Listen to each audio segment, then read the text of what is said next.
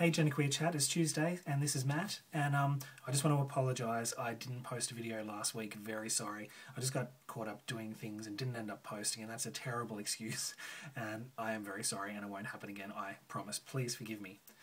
I also just want to say thank you to everyone who watched and posted comments and liked my last video that I did a couple of weeks ago in genderqueer and dating. I really enjoyed making that video, especially since I was able to bring Lexi in on it, and yeah, we had a lot of fun, and it was really good to hear some of the comments that people put up. That was really nice and I loved it. Thank you very much for that. So this week's topic was suggested by Keenan, and it's a really good one, and it is: who are your favourite gender related and or trans or genderqueer authors, musicians or artists? It kind of ties in with some of the questions that I didn't get the chance to answer last week in regards to what I do for fun, and one of those things I do for fun is reading books about gender.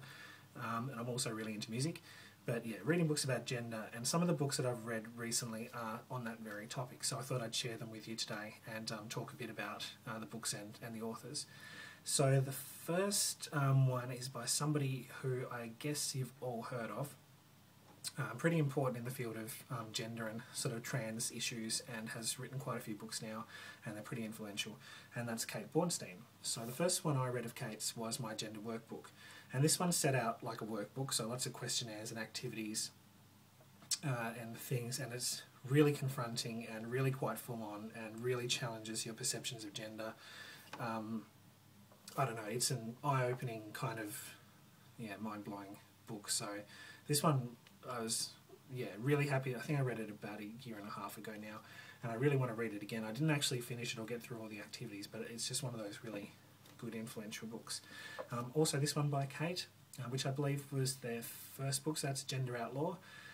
It's kind of more of a personal experience. I think it, I don't know, to me it's a really important text in regards to gender-related issues and genderqueer. Not that genderqueer as an identity or as a term was really, I guess, around when this book was written, but certainly what Kate talks about is very, yeah, very much genderqueer, and yeah, if you get the chance to read this book, also do it. More recently, Kate has released this book, Gender Outlaws, the sequel to Gender Outlaw, obviously, but it's not completely written by Kate. It's actually a,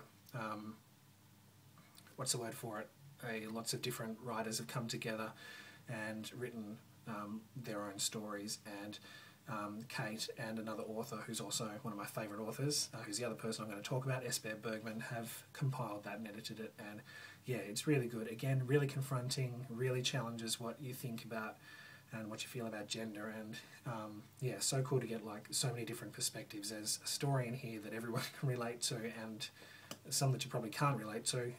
There's some pretty extreme stuff in there, but it's a really good book and a worthy read. Yeah, so Kate's fantastic, and Bergman is the other author that I'm really into. So as well as editing that book, I've read this one. Oops, sorry. Butch is a Noun. So I think that might have been Esper's first book. My favourite one of Esper's, though, and the first one I read, was called The Nearest Exit May Be Behind You, which I think was a book that came after this one. And I get the feeling in that book Esper was really identifying more as genderqueer, and so more relatable for a sort of genderqueer perspective, whereas here, obviously, Butch is a Noun is sort of coming from a different place, but really interesting to sort of see how that evolves and getting the different perspectives from the same author.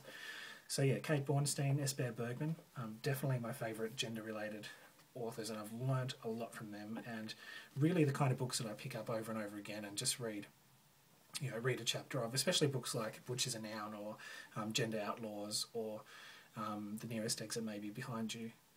Yeah, Nearest Exit May Be Behind You, because they're the kind of books where each chapter is a separate sort of story, separate sort of issue, so they're good to pick up and read. Kind of, I don't know, I find them inspirational like that. In regards to other gender-related people that I like in the realm of music, my favourite musician is Lucas Silveira. Lucas is from the Cliks, and Lucas is a trans man, and I got into the Cliks a couple of years ago, and I think they've got like 3 albums, and they come from Canada, and they're sort of rocky punk, maybe, I don't know how you class them, but they're awesome. I like a lot of Canadian bands, And I like a lot of Canadian queer bands, so bands that sort of, you know, have sort of queer element, whether they're lesbians or whatever. But yeah, that's how I got into the Cliks. And the Cliks is awesome. And the interesting thing about the Cliks and about Lucas, who now has his own solo album, and he does a lot of covers of different people's music on YouTube as well, which I really get into. So that's on the Cliks music channel. So I'll put a link down the bottom for that as well. You can go check out Lucas's stuff as well as the Cliks.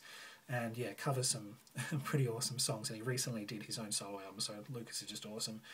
And I guess from a gender perspective, it's really inspiring for Lucas, because he openly identifies as transgender and talks about that a lot in the media, which is, you know, I guess that would be a tempting thing for some people to promote their own music or be different so that, you know, people pay attention. And I guess musicians or artists or authors could probably sell themselves on that sort of fact alone, but Lucas seems really genuine and, you know, he's really honest about his identity and open about it, and, you know, he's just an awesome musician. So regardless of any kind of gender thing, you know, just an awesome musician. So I really, yeah, I think Lucas is great. And really cool as well, because during the Cliks was before he started on T.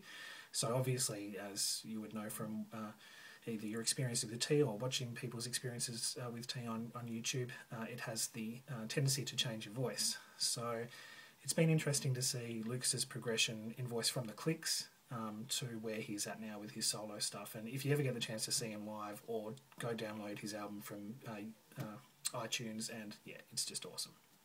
So yeah, Lucas Silveira from the Cliks is definitely my musical inspiration as far as genderqueer trans people go. Yeah, cool. Anyway, that's probably all I have to cover. I'm very sorry again that I didn't post last week, but I promise it will never happen again. And yeah, I'll see you all next week. Bye. So what's in the fridge? In my fridge this evening is Vegemite, because all Australians eat Vegemite. Soup. Oversized novelty tomato holder. What's in that? Probably a rotten tomato. Why would I keep that?